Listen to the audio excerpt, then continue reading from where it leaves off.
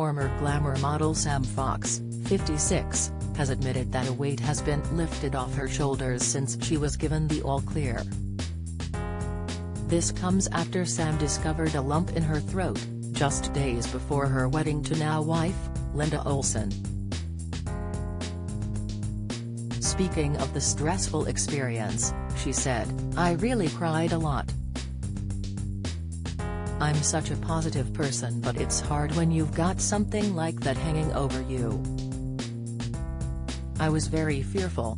Sam then recalled the moment she found out she was cancer-free and the growth was benign. She exclaimed, "I had this incredible feeling of relief. I was with my mom and my wife Linda, and we were all very emotional. Since I had the all-clear, it's been amazing.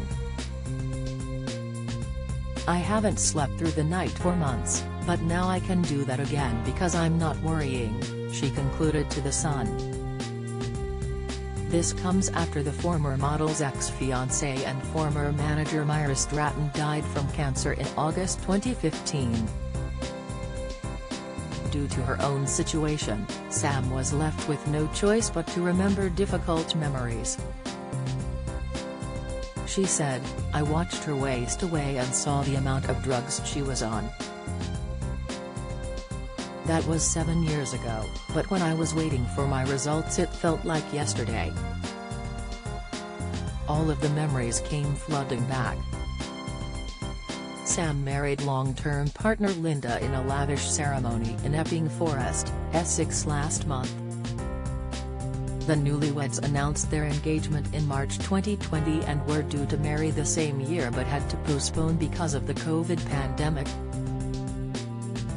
Sam looked incredible in a strapless white gown, featuring a sparkling bodice and a long train, while Linda looked lovely in a floor-length strapless white gown. They both opted for similar makeup looks with a red lip and smoky eye. The newlyweds also went for the same hairstyle, with it being partially back, showing off their luscious curls. She arrived at the wedding in a white taxi with pink ribbons and a heart-shaped floral arrangement on the bonnet. The number plate read, "Sam and Linda are getting married, June 18, 2022. According to Cancer Research UK, roughly 90% survive their cancer for 5 or more years after their diagnosis. In the UK, roughly 2,000 new cases of this type of cancer occur, and it tends to be more common over the age of 60.